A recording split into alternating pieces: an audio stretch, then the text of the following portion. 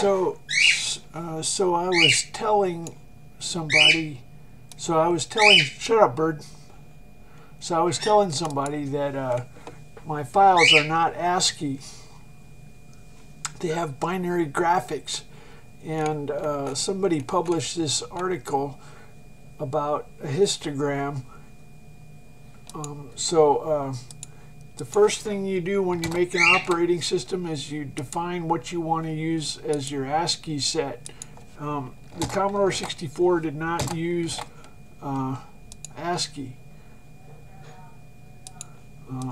They had lower and upper cases reversed and stuff like that. Anyway, my source code is graphics. Look at Vroom. This is the source. This is the source code. It has graphics in it. Shut up, bird. It has 3D meshes. These are, some people think these are Flash, but no. This is a 3D mesh editor. Control R when you're on top of it. Then you go to the mesh, and then edit mesh. So here it is, and we can edit it. It's a pain. This editor is. I need to do a little more work to make the editor better. I can. You want me to add a? How about I put a red spot on the car?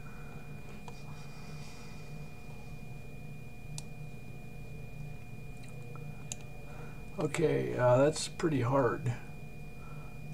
I know what I'll do.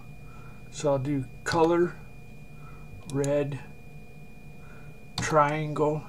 I'm going to go from here to here to here. Oh, that's not what I wanted. That's not very good.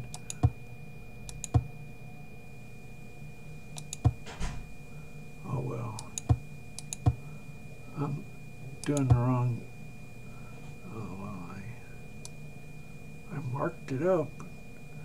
I accidentally mixed top and bottom. Okay, we don't want this. Anyway, so let's dump the file vroom.cpp.z. Now it's stored compressed. If it ends in Z, it's stored compressed. If it ends in Z, it's stored compressed. You can only use compression if you access whole files. If you do a partial file, you can't use compression. So TempleOS is for whole files. You always do the whole file. This has binary graphics, the triangles with the vertices, and then it has ASCII up here. It's 8-bit ASCII. You can see I have a theta. Oh, somewhere in here I saw a theta.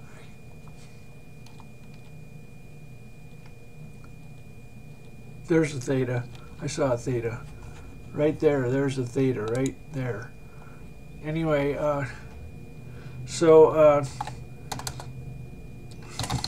if you have, there's other rawhide. Let's look at that. So we have some binary graphics. Let's dump rawhide. Rawhide.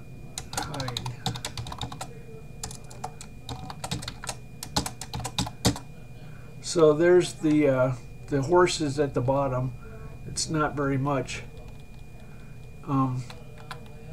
So as it turns out, in the early days, I did not have a text editor for the graphics. You can edit the bitmap, but if you wanted to edit it as text, it did not have a. So you can. I'm drawing Control Z. So I'm drawing on the bitmap. So anyway, Control Alt Shift Z. Okay, abort sprite. Okay, now let's go to sprite edit menu, edit as text. So this gives you a text, but this is not how it's stored. We did not even have the edit as text option. It started as binary. So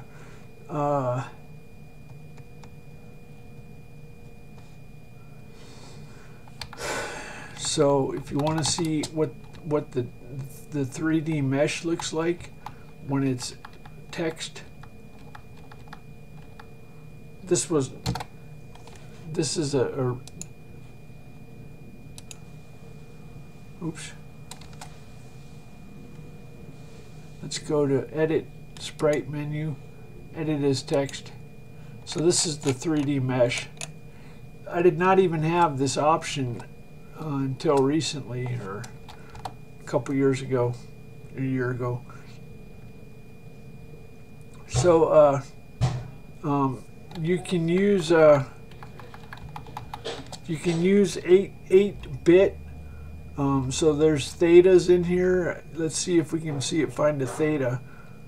You can Control Alt A, and then you can use these characters. Control Alt A. There's a theta. Control F. Let's look for the theta. There's a gate theta, gate theta, gate theta, gate theta, theta, theta. Okay, so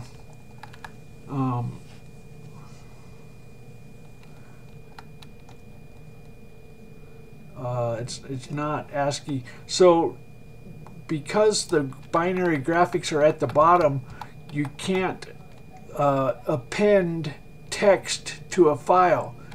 Just imagine what would happen if you tried to append text to this file with the graphics at the bottom. So you have to load and save whole files. You can work with the file in memory and do a log append if it's in memory, and then write it when you're all done. But you cannot do append. As a matter of fact, I turned that into a requirement when I made the Red Sea file system. The Red Sea file system only doesn't grow files. You can't append to a file with the Red Sea. So you can't make a log, like logging lines. You can't do that. So what is it? Trust me, it works for what it's designed for. Basically, these 20 games are what it's designed for, and it works really well. Here's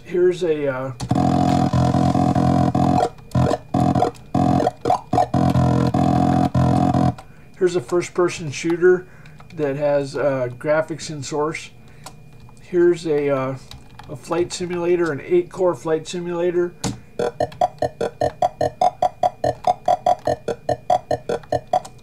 So it works for what it's designed for.